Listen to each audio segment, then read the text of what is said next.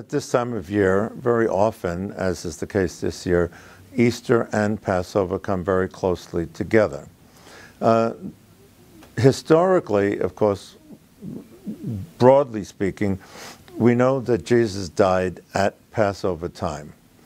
The Gospels of Matthew, Mark, and Luke, the Synoptic Gospels, connect the Last Supper with the Passover meal, whereas John, on the other hand, says that Jesus died Friday on the day of preparation before the Passover meal. So there's some difference in the Gospel stories as to what the Last Supper was. Was it a Paschal meal, the Passover meal, or was it not?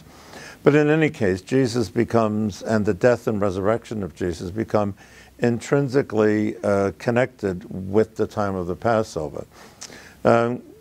For Jews, Passover is the celebration of the great feast of, or the great act of liberation from Egypt.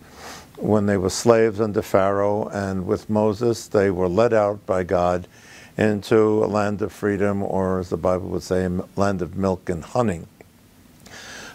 Christians make that connection in terms of a theological liberation, that in the act of God in Jesus, that Christians make an exodus. They go out from sinfulness into grace, from death to life. Christ is an exodus from the tomb into life and resurrection.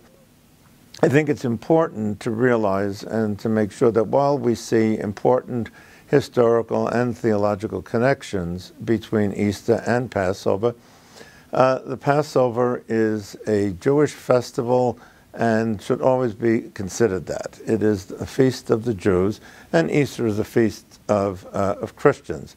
And while there are points of contact, one doesn't take over or determine another.